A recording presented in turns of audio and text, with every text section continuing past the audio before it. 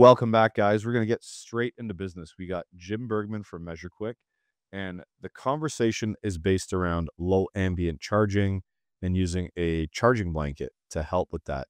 And Jim talks about, like, I say to him, listen, back in the day, I used cardboard and blocked the front of the condenser. And he goes on to tell us why that's not the greatest way. And a charging blanket off the top of the condenser is probably better. So let's get to this, guys. Educational one. This is the HVAC Know-It-All podcast. I'm your host, Gary McCreadie. As an HVAC contractor, we need to be insured, and it makes a lot of sense to have the same insurance company look after all our needs. Lambert Insurance Services has been protecting HVAC contractors since 2009. From general liability to workers' comp, bonding, commercial auto, and more, they've got you covered. Call Lambert Insurance Services for a free quote at 801-937-7030. So we got Jim Bergmann back here with us. Low ambient charging, Jim, it's something we got to do here, and I've had to do several times here in Canada. And I mean, I've seen videos of you recently using I guess would it be called a charging blanket, I guess? Yeah. Charging bag or balloon or blanket. Yep. Yeah. So, I mean, the way you can go into this in detail with the blanket and measureQuick and all that kind of stuff for sure. But the way I seem to have luck in the past was just covering the coil and getting the condensing pressure up to a point where I wanted it. And then that was the way I would go about charging a system, was just blocking the condenser with some cardboard. And it seemed to work real fine. I've never actually used one of those charging blankets before. So it'd be interesting to get your take on it. Yeah. So actually, I did a pretty extensive studies on this stuff back, about 10, 12 years ago, because I was doing a lot of work in education and teaching at the time. And what we found is that when you took a condenser coil and you blocked it with cardboard, like, you actually change the design temperature difference of the coil, actually change how its operating characteristics are. Because if you think about it, like, refrigerant always has to enter the top of the coil because we have this cool thing called gravity that's going to allow that liquid to sort of run towards the bottom, right? So you always want to feed the discharge gas in the top, let the liquid collect at the bottom. And when you start blocking off the coil, especially if it's like a multi-circuited coil, which a lot of them are today, you start really affecting the design characteristics of the coil, and you can't charge as accurately as you might think you could. You're thinking like a lot of coils today, they might have 4 or 5 rows of coil, and they do that to mitigate pressure drop, right? You don't want one really, really long coil with a single pass in it because you have a huge pressure drop in it. So they might have effectively 5 coils stacked on top of each other. And so now you block one of the coils at the top and you have the bottom one wide open, and it changes the whole characteristic of the coil, and it becomes really easy to either overcharge or undercharge the system. Primarily, you'd end up overcharging because you end up creating some conditions in the condenser that just make it easy to do that. So the idea with a charging blanket is you don't cover the coil itself. You're basically blocking the discharge of the coil, recirculating the warm air that the condenser would normally discharge back into the condenser, and create ambient conditions in the condenser that are very similar to those that would be at a high outdoor air temperature. And it's also got the beauty of being very, very adjustable, right? Because you can open or close the strap on there and dial in the head pressure exactly where you want to dial it into. So and the blanket, just for the audience's sake, the blanket basically is a restriction of the outgoing air, not the incoming air through the coil. That's correct. Yeah. It's the exhaust air going out, and all it does is basically is your choke. Think of it like a micro tent. So you strap it around the top of the condenser, and you have an adjustable orifice then that you're closing down to basically force the condenser air to recirculate back into the condenser, or just it builds up a pressure. And then that pressure sort of chokes back the air exhausting, and you end up effectively raising the temperature around the entire condenser up. I have experimented with the cardboard on the inlet and on the outlet, pushing down onto the fan. But what you got to be careful of there is you could put too much resistance on the fan and cause it to overamp too. So does this charging blanket cause any issues with the fan overamping or anything like that? I've run it for 24 hours in my shop with the charging blanket on, and it doesn't create that kind of resistance that it causes excessive amp draw on the condenser fan. So we've tested that multiple times. Charging blankets have been around for a long time. What we really did was we took and automated the process of using it in measureQuick, right? I mean, it's interesting because a lot of techs don't stop and think about what's actually happening inside the system when you have low ambient conditions. And low ambient mean it can be cold we can talk about low ambience being cold outside, cold inside, or both. And a lot of Hmm. times when we're talking about using a charging blanket, we're cold outdoors, but we also have low load indoors.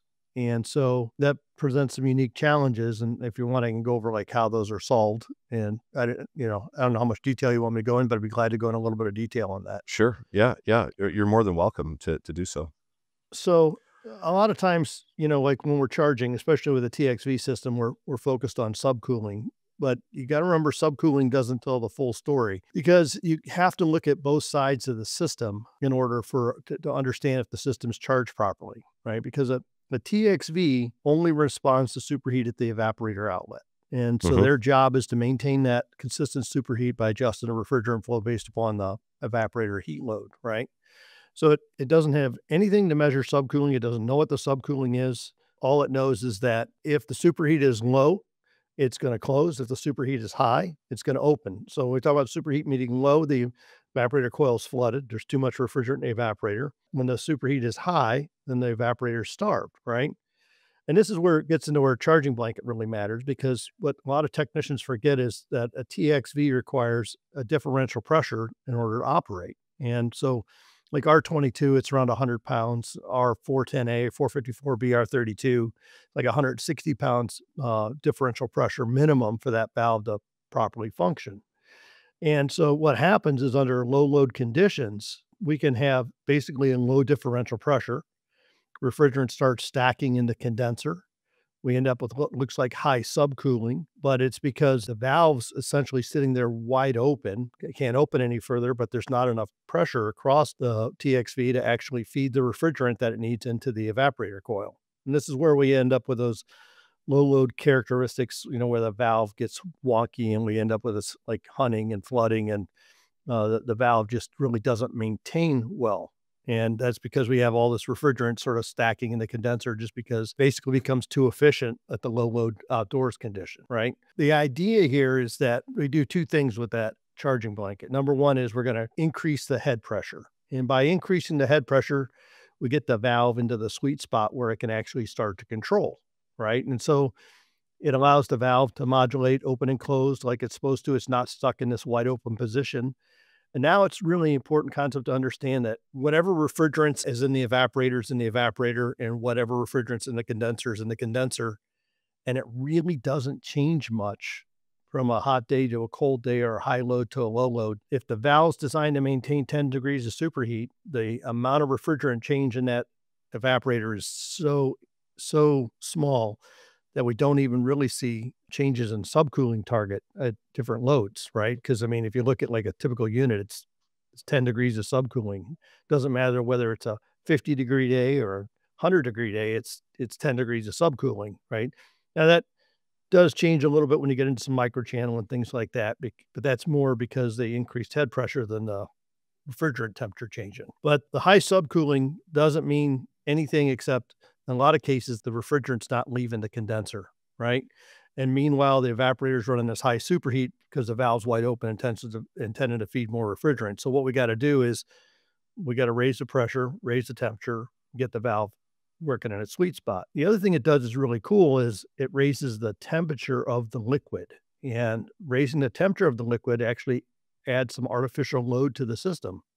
And this is no different than if we have a 100-degree day, we're going to have a lower temperature split across the evaporator than we would have, let's say, on maybe a 70-degree day, because a lot of the energy that goes into converting that goes into dropping the liquid down to its saturation temperature is absorbed in flash gas, right? So we want to minimize flash gas and get the liquid as close to the saturation temperature of the evaporator as possible, because that's going to increase the efficiency. I mean, that's why we talk about increasing subcooling increases evaporator efficiency. Same Yeah. concept, right? That's why a lot of units out there use subcoolers, right? To Yeah, increase exactly. that Yeah, we want to efficiency. get the liquid temperature as close to the saturation temperature of the evaporator. So it's sometimes people say it's the subcooling that does it, but it's really not the subcooling as much as it's the liquid getting closer to the saturation temperature of the evaporator. Can I bring up something that might be important to Sure. some people that charge? So back in the day, let's say a rooftop gets landed on a strip mall or something like that, and that space that it's cooling, even needs to be cooled in the wintertime for whatever reason. Maybe they got a bunch of servers or something in there Sure. and that's what they've used. Well, a lot of times the application of that rooftop that gets landed is not outfitted for low ambient application. So back in the day, our poor man's low ambient kit was a wind baffle, it was a crankcase heater, and it was a fan cycle control, and it seemed to do the trick. Since then, I've come to the realization that cycling a fan is not as nearly as good as maintaining a fan speed, because then you don't have the pressure fluctuations up and down, up and down.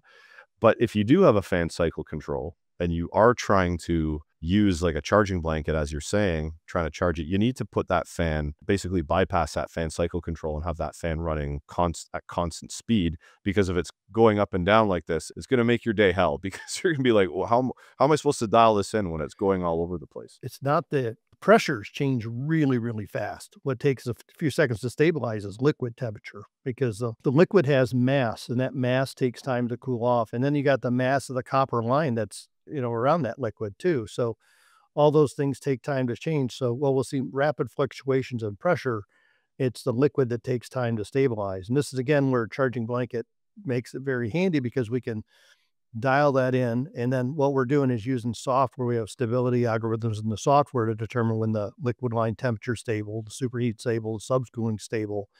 And then, it tells you whether we got to add or remove refrigerant into the system. So it's really quite slick in the way that works, because it's solving multiple problems.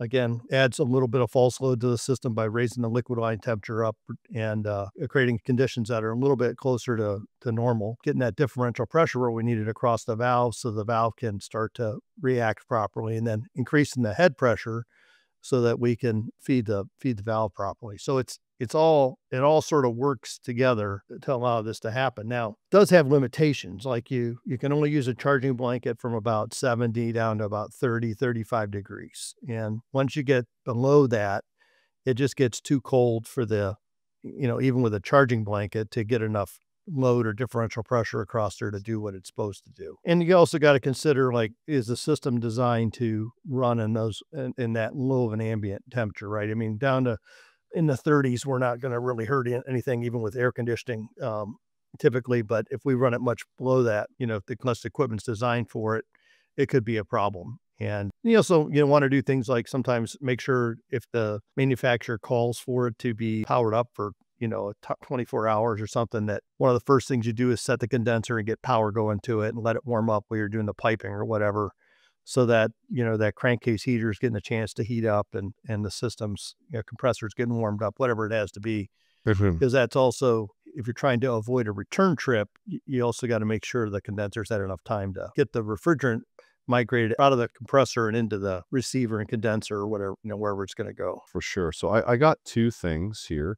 One, I'm sure that I've seen this from you on LinkedIn about you're not totally convinced that the weigh-in is the best way to go, because you've seen weigh-in charges not be correct on nameplates. Am I right in saying that? Is that from, Yeah, you no, I just had it happen on a new unit that I put in at my place. I moved from my house. I bought a condo, and the first thing I did was tear everything out and put a heat pump in, and cut in got it down to 75 microns, go to cut the charge in, and it was low on charge right from the factory. And I worked for Trane for many, many years, and Trane, with every package unit they put up, they said, always, it was part of the startup was checking the superheat, checking the subcooling, and making sure it was charged correctly. And I'll guarantee you 15 to 20% of the rooftops we worked on had needed a charge adjustment. It was just, they aren't perfect from the factory. Things get damaged in transit. Sometimes service valves aren't fully seated all the way. There can be a plethora of things that happen. Maybe it's not even matched. Today you can match a condenser with half a dozen different evaporator coils. Well, what size coil was that charge designed for? And line set lengths vary and all that kind of stuff. So yeah, I'll weigh in something, but always check superheat and subcooling. It's really, I really mean, critical. from installations I used to do back when I first started, there was a lot of split machinery, but it was for server rooms and data centers, and these were levers. And they never came with a weighed-in charge, because they couldn't tell you what it was supposed to be, because it was dependent on your line lengths and how far away the two pieces of equipment were. So it was all, you had to go through the manual and basically read on how you're supposed to charge the system because you're charging it from scratch. You're not charging Yeah, it from any point of way. and those Liebert's even more complicated because a lot of them ran flooded condensers, and so you had a whole charging process you had to follow really intimately to get some of those charged. Depends on what they did. Yeah, some of them were easy. Some of them were actually, I believe, if I'm not mistaken, some of them actually said to block the condenser coil and fill the receiver because some of the receivers had 2 sight glasses in them. Right. This is like old day instructions. I don't know what they are now because it's been a while, but it was like block the condenser and fill the receiver up to this height in the second sight glass, and that was your charging. That was like their Yep. instructions of Well, how to yeah, do it. that was a whole different process because 'cause you're talking about flooded condenser controls now, and you were trying to get the head pressure high enough to simulate certain conditions so that you get the system in a condition where you could back the refrigerant up into the receiver and then, get the receiver level right. So that made sure that at low ambience, you had enough refrigerant in the system so that the flooded condenser could maintain the head pressure. Just a Yeah. whole different I mean, but those systems used a boatload of refrigerant compared to, like condenser fan cycling today Mhm. or even a variable frequency fan. There's much better ways of controlling head pressure today than flooded condenser. I don't know from a control standpoint. I mean, flooded condenser was awesome because it's really, It really just good job, but it was yeah, it was a used a lot of mechanical gas. device. A Yeah. mechanical device, and basically the condenser fans ran full bore at all times. Mhm. That's the way they ran. You could go up onto the roof, and it could be minus 30 degrees Celsius out, and all 3 condenser fans are going full bore. It's Yep. that mechanical flood back device that was maintaining the pressure in the condenser. Yeah, and Um, charging blankets are more designed for, like, residential, like, commercial systems, rooftop stuff, maybe up to, like 5 tons or maybe a little bit higher, but they're not really designed for commissioning, stuff like yeah, I know. I that. just wanted to bring it up because it's just part of my experience, and I know some of the audience might be experiencing some of that too. But the second point I wanted to make is the procedure with the charging blanket is what about heat pumps? Are we able to do this with heat pumps too, or is that a different? Yeah, absolutely. Now, heat pumps are charged always in the cooling mode, Hmm. right? We don't have any manufacturers out there that really have a prescriptive method of saying this is how you definitively charge a heat pump in the heating mode in the wintertime, and you don't have a return trip for the summer. I mean, you have to charge them in cooling mode because just the way that heat pumps are designed. So that said, we can, as long as the temperature is above 30 degrees, we can put the heat pump in the cooling mode and get it to a point. That's what I had to do with mine. I mean, I just charged mine up a couple of weeks ago, and it was 40 some degrees outside. I threw a charging blanket on and got it dialed in exactly where I wanted it to go.